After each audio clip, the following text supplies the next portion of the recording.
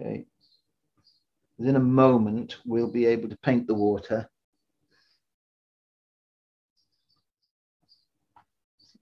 I've got a bit of accidental alizarin crimson there, but it doesn't matter. That's fine.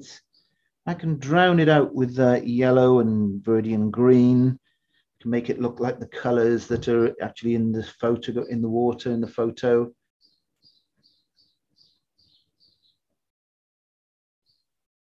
So not much evidence of light. And there is light, generally speaking, there is light in this patch of water, but there's no highlights per se. So there's no need really to worry too much about leaving the white paper here. Yes, there's light on the water, but they're not highlights. Okay, this area up here seems to be similar to the color that's over here.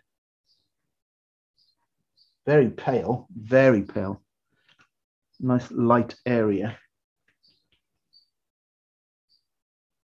Right, so this is because of the sort of complexity, if you like, of the scene. I'm inclined to bring the mount around it earlier than I would perhaps on a more simpler scene. And that's because, you know, I can't see where it's going as easily when it's more complicated, but there's this magic about isolating it with a mount around it. There's a magic about that allows you to see the design. When it's isolated with borders like this, you can see the design better. So this is what I'm thinking. I'm thinking that gate there is a bit heavy, okay? Now, so there's a second question. If I think that gate area is looking a bit heavy, by heavy I mean a bit dark, too much weight in it, too much strength in it, too much tone in it, you've got to ask a second question before you do anything about it. Is it the gate too dark, or is it the neighboring areas, the walls either side, are too light? So there's one thing for sure. It's the balance isn't right there right now. It's not correct. But I'm loath to lighten it, and I could if I decided, yep, no, it's definitely about the gate. The gate definitely needs to be lighter. What I would do is I would take a nice soft big round brush like the one we've been using here. I would put some water in there evenly over it like this carefully, and give it a couple of seconds, half a minute to a minute, and I would just start lifting the paint off to lighten it. But as I say, I think my gut decision is I think it's more to do with the neighboring area than it is to do with the gate itself. So it's great. Seeing the mount around it enables me to pick up on tonal areas.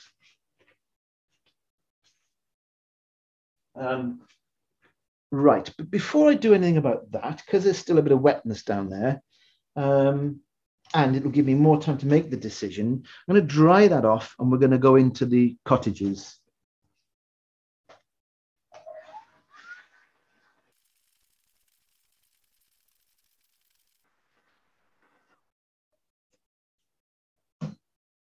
Okay, so if you haven't already guessed, I'm picking up my little pickle lid again, small brush with a good point on it, because I want to get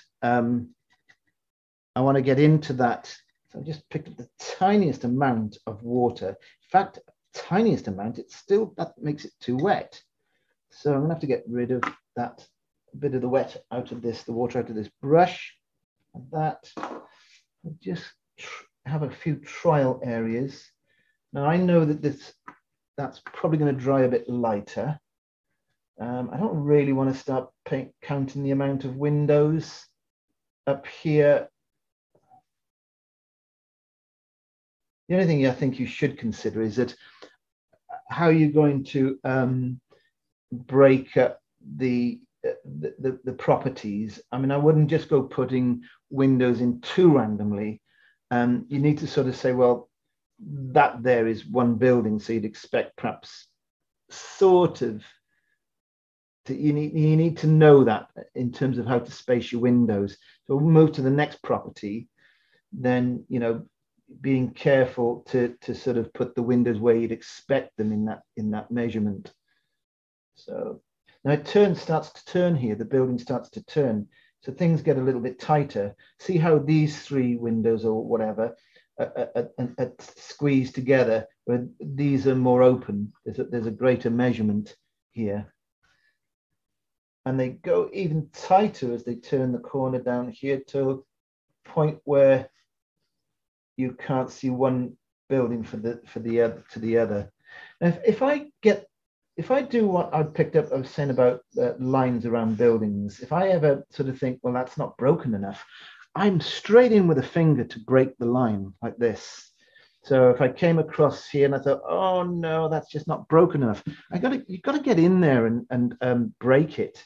But ideally, you will have had the mix correct in the first place.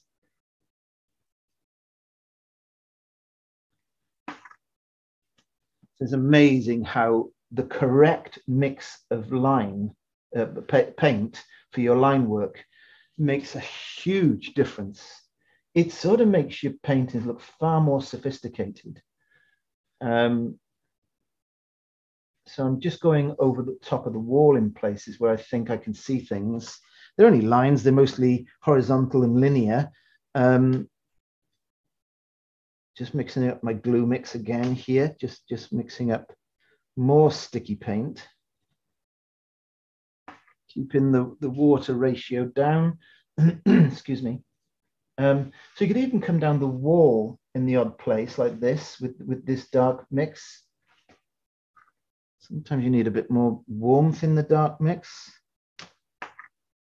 If the surface you're painting over is already cool, then this dark line that I'm taking down the wall perhaps should be a bit warmer, okay? Here's another opportunity just to do a little bit of extra around the parasols, particularly underneath them.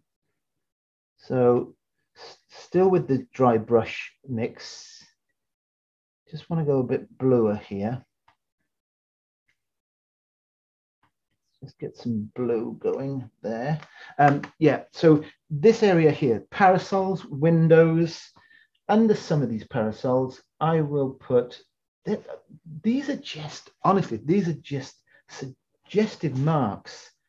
They're not, they could be figures, they could be shadow areas, recesses in the walls underneath. They could be benches that people are sitting there having their drinks and meals on. But they're not painted that way. They're not painted as perfect little mini shapes of benches and people. They're just nuances, subtle things that suggest that's what they might be. It's information, and it invites your viewer to participate rather than spelling it out to them, which is far more fun, of course. I should hasten to add, you learned something many years ago. You won't please everybody all of the time. Some people will like the loose style stuff, the impressionists work. Other people won't. I've long gone past that worry. We paint for ourselves, really. I think that's really important. And I know I'm not the only person to sort of say that. But we do, we paint for ourselves. We must please ourselves first and foremost. So I'm just going around the gate a little bit here as well. I could play around a lot, and if I'm careful, I will play around too much. There's always that little bird on your sitting on your shoulder saying, careful, you're doing too much. What about just a little hint down here somewhere? I'm really just skimming over dry brush, almost scumbling these areas down here. Right, okay. I didn't put any windows on this building, did I? Right, let's put some windows slightly, it's a sort of bigger, slightly more grand property, this, by the look of it. So I'll put some slightly larger windows in.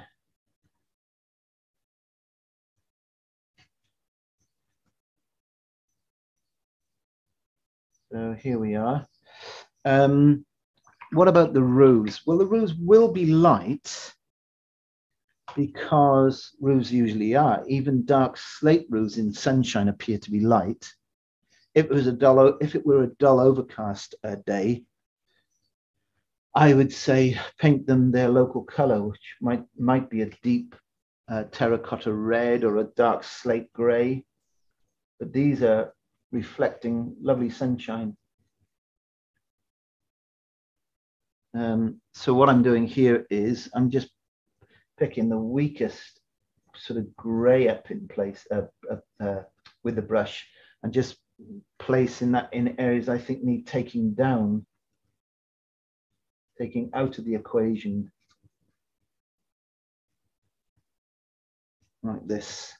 And even the parasols, you see, now the parasols don't seem to have particularly bright colors on them. At this distance, they sort of look pale blue. Now, it's very important to know this.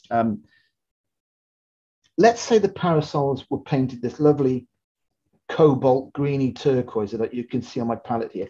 Imagine if one or two of the parasols were that color, a couple of the other parasols were a lovely cadmium orange.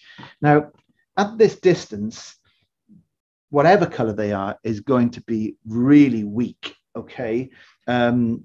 So the local, what we mean by the local color is that would be the local color. The color, if you walked up to it, if you were stood within a couple of feet of it, color of the parasol might be that lovely turquoise blue. Further you get away from it, the local color disappears and light takes over.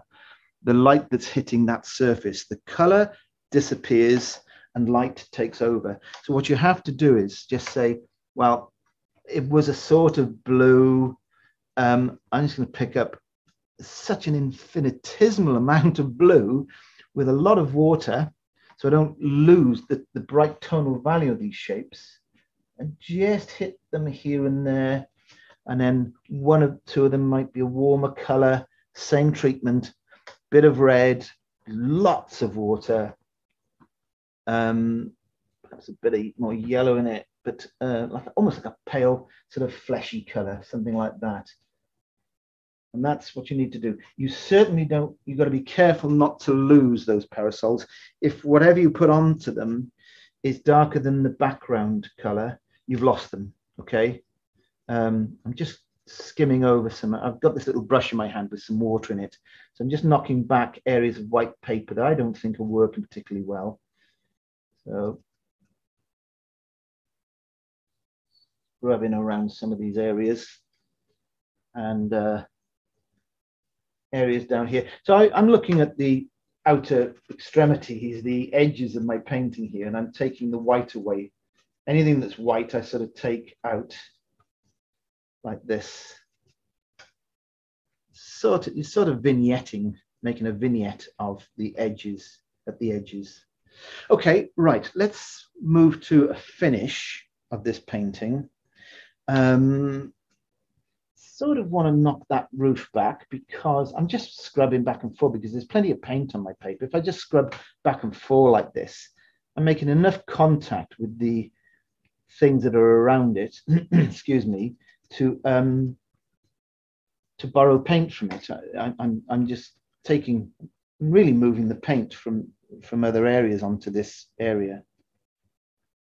Like this. So all the time I'm mindful and careful to leave this area here brightest, you know, the hardest edges, the lightest lights, the darkest darks. The only thing that you could add to that would be something with a bit more color. You could break the rule, I suppose, and just sort of say, in this particular area, why don't I go for I could mix up alizarin crimson, cadmium yellow, and get myself a nice little red hit of red. There is something there, red. I don't think it's a parasol. It's some sort of barricade to stop people from driving into the water, I think, or something like that. Some sort of safety thing. Little bit in the scumbling over the gate here with the same color. So the reason why I chose to do that is because it's the sort of focal point territory, okay? Right. I'm going to finish this now. Before I do just a simple shadowy sort of wash over it, I'm going to revisit the water. I'm picking up ultramarine blue. I need a bit of fresh paint out here.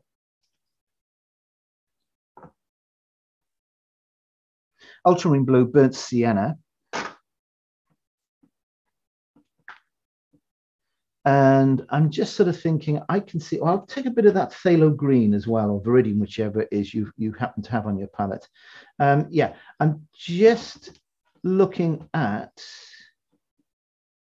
some of these shapes through the water. So I just skim across here, some sort of dark areas. It's probably seaweed underneath the water, but I'm going to make it look like it's underneath the water in a moment with what I do next. So if we do, it's a two-part job sort of thing. Is it? We get the shape and tonal value and color down first. I'm just looking up at my photo.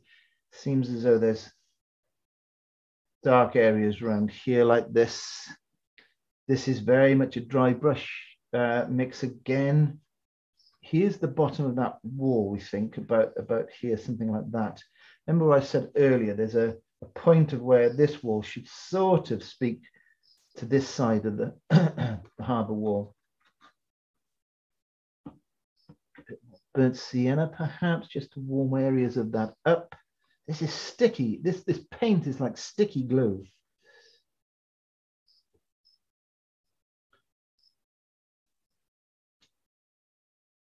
And one or two, I'm just embellishing before I do the final touch, which is putting some shadow on. I'm looking at, excuse me, take a drink of water a second. So yeah, I'm just looking to see if there's anything I can do to further enhance areas that might have been overlooked or just need that extra bit of TLC.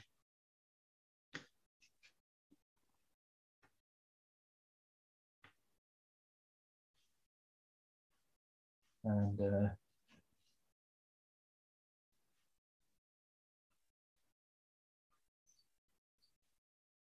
we're very nearly, I think we're more or less there actually. Seems to be a little mooring capstan type thing here. I don't know how important that is. Probably shouldn't have done it, but I've done it, so it's there.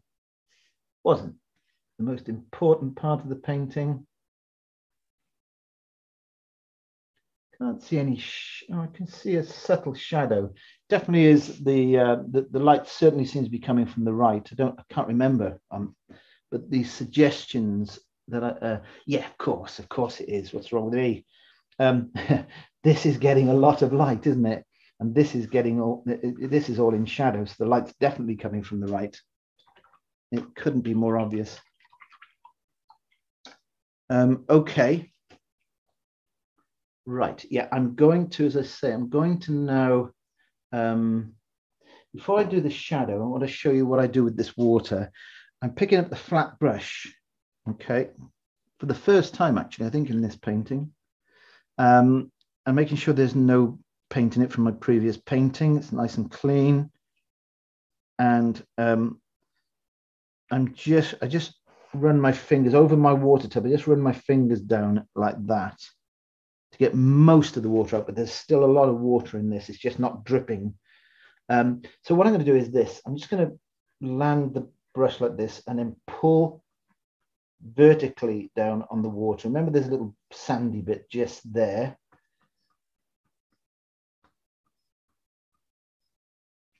And that then makes it, those marks that I made, these dark marks that I made, look like this. They're subsurface, they're under the water.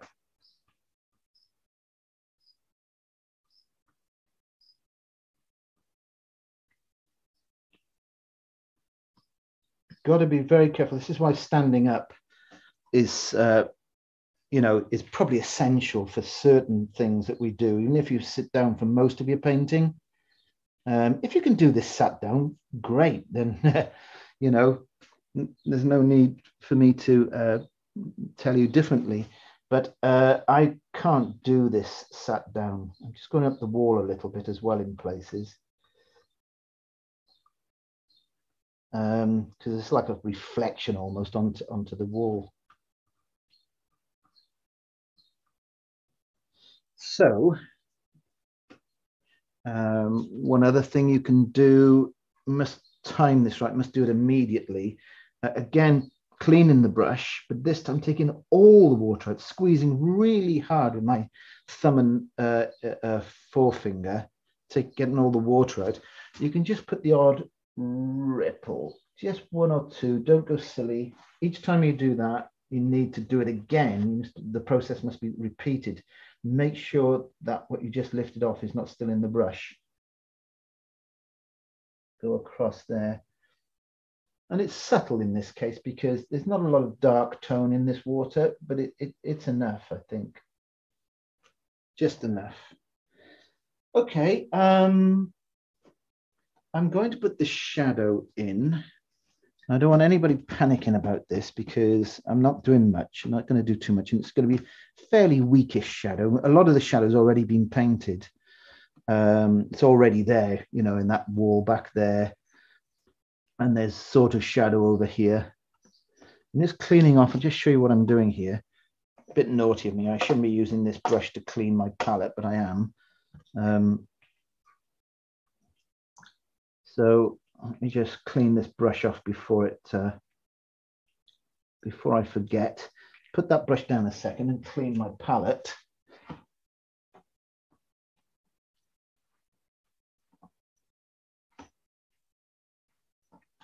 That. Sometimes when I know I'm going to do a shadow, which is nearly every painting I'm doing, unless it's a very atmospheric, misty sort of scene, sometimes I get myself a separate little white plate, dinner plate or something like that, a camping plate, enamel camping plate, and it's much quicker. I don't like stopping and slowing down when I paint. I don't like anything that disrupts the momentum of painting. So I often do that. I have something to hand. I don't have to stop to clean things up. Right. So here's my ultramarine blue. Like this. Alizarin crimson. You don't want too much of the alizarin crimson in. I want this to be a sort of grayish shadow. With a little bit of burnt sienna, just a small amount of burnt sienna. I'll pick up some water with my fingertips. It's quite weak, really. I don't know whether you can see this. It's really time. I'm very stubborn sometimes. The enamel's coming off this palette, and I should have ditched it. Should have been in the bin weeks ago, months ago, possibly. And I've got a replacement. It's silly. I've got one to replace it. Anyway, the enamel's coming off. I have to just careful it doesn't appear too much on the painting. So light is coming from the right. I think the safest place to dabble with a test shadow is probably on this right-hand wall. I've got my trusty tissue to hand if my shadow goes horribly wrong. What I like is the angle of shadow that just comes over, just slither of it comes over the gate there. I don't have to copy that. I could make it more a bigger shadow if I want to. I might just make it slightly bigger like that than it's actually showing in the photo. So make as few brush marks as possible. If you work swiftly enough, you can go back to areas if you feel as though you've got to, you know, I've left an area out there where my finger is deliberately, because I feel as though there's some sort of subtle nuances, some steps that go down or something like that there. And it just happens to catch a bit more light than the rest of the areas. So if I don't like that in a moment, I would just go in and probably just obliterate it, just get rid of it all. Now, there isn't, but something, says, if you bring a shadow, maybe there's a post just out of sight over here and some other bits. Something just tells me to punctuate this edge with shadows and a cross and join the fun about here like that. So it's not going to be much shadow over here, though that there is a wall there. There's something like this. There's something like that. So that's out of the sun. So you could give it a bit of shadow just as I've done there. This wall, you feel as though it should be in shadow because it's at the wrong angle to be getting the light. So obviously the light is coming not just from the right, it's coming from slightly behind us over our shoulder, over our right-hand shoulder. Otherwise, as the photo reveals, there's light over here. I just feel as though it would be a little more cohesive if we put a little bit of shadow there, okay?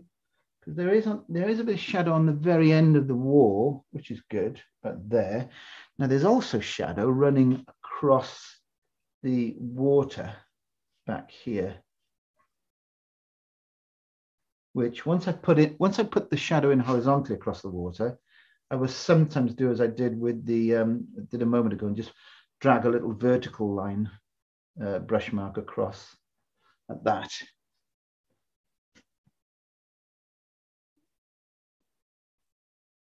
So it's easy. Sometimes I used to do this a lot. I'd confuse, I didn't give consideration to the fact that there are shadows and there are reflections. Sometimes when we're dealing with water, we don't realize that they're different things. So much weaker now. So I've just picked up more water again and added to the shadow mix. And I feel much happier now. I've done the foreground area. So I'm just going to sort of say this building here doesn't really need to be in the limelight. We can shadow it out like this. Perhaps just a slither of its roof up there is in the light. But what I do like is this little row of cottages get in mostly in light. The only thing I'll put through there is the overhang of the roof in shadow like that with the blade of this flat brush. And when we turn away down here, even more water with this shadow, and I'll just shadow some areas off quite randomly back there like this. Now I think that's too perfect. So I'm going to say the shadow cloud coming across this roof, cloud like this, shadow maybe partially down here in a sort of slight diagonal like that. But some of those parasols, not many, might be in a bit of shadow. And I think I'm just going to turn to a rigger brush and a bit of white gouache. Let's get that out of the way. And just lifting off a little bit here and there. And with the rigger brush, you can spatter. I mean, I'm always spattering with white paint, but if you feel as though you missed an opportunity to put some warmth in some of those shadows, you can always do this. And that's to take a small brush. I'm using a rigger brush. Find somewhere to get that paint into the fibers of the brush like that, lots of water. And as I say, you can just tap a little bit of warmth into some of those shadow areas like this. But main thing for me, thing I really like doing is the white gouache. So let's put that paint tube back, find my white gouache.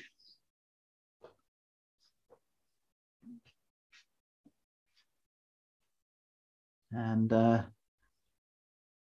so I can see, looking at my painting here, there's areas still quite wet. The shadow areas that I've just put on are quite wet. There's a hard edge on this roof, which it should be, but it can be softened a little bit.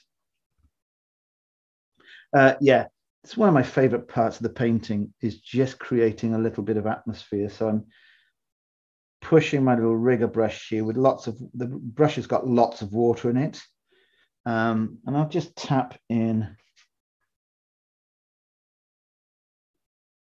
a little bit of spatter. There may be, in these places, you definitely expect to see a few mooring ropes dangling down from the top of the wall in places like this, just areas of hard stone surfaces that hit the light. Maybe somewhere on the steel, there's a glimmer of moisture that would pick up the light. Back there. It's amazing where you'll find ropes in the places you find ropes adorning and you know, even streets, the lines that they put between buildings for the bunting to go up on occasions. There's always lines in places, sort of.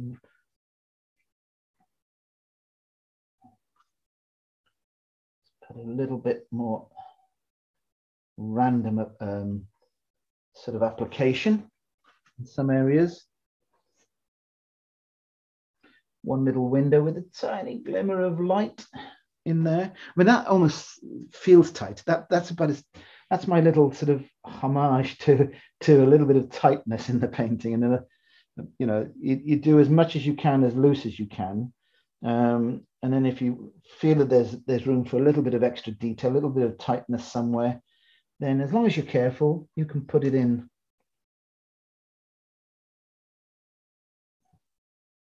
There we are. I think it's really important to stop now because this is too much fun. Perhaps a little bit of that. That's what I mean by highlight. There's no highlight on the water. Not really, not in the photo. But if we want to give that water a little bit of extra movement, then a little white ripple up with gouache like this doesn't go amiss. Okay. Let's put the mount around it and see if it's any good.